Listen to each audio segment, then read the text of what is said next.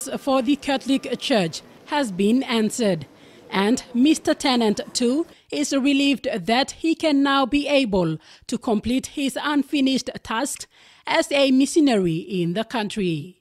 I'm very relieved to be back. I have to say it was a very unpleasant ordeal, the whole process, because it was done so quickly and there was no opportunity to respond and everything.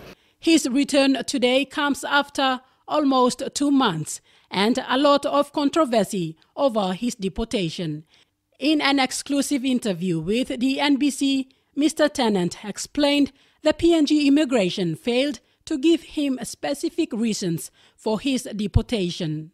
Yes, well, I was told that I breached my visa because I got involved in sensitive land issues, and just last week there was a bit more detail about that.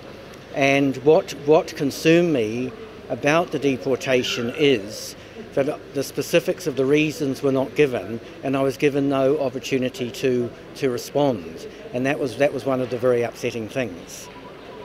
But all these issues have now been put aside. Tennent was issued a new visa, the Volunteer Service Worker Visa, which is valid for only 3 years. His initial religious work visa was supposed to be for 7 years. Despite the circumstances, Tennent says he is determined to continue to do his job. Archbishop of the Berena Diocese, Rokus Tatamai, further called on the relevant authorities to follow due processes when it comes to the deportation of people.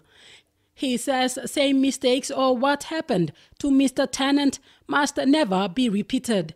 There are due processes that we are supposed to follow. There is no rush on things, and I think ultimately not only for the Catholic Church but the churches, what we do here is our focus on the people, and we try our best to get the people that can help us to really assist us in attending to these needs. Mr. Tennent will return to Kokopo tomorrow. Jacqueline Yala, NBC National News, Port Moresby.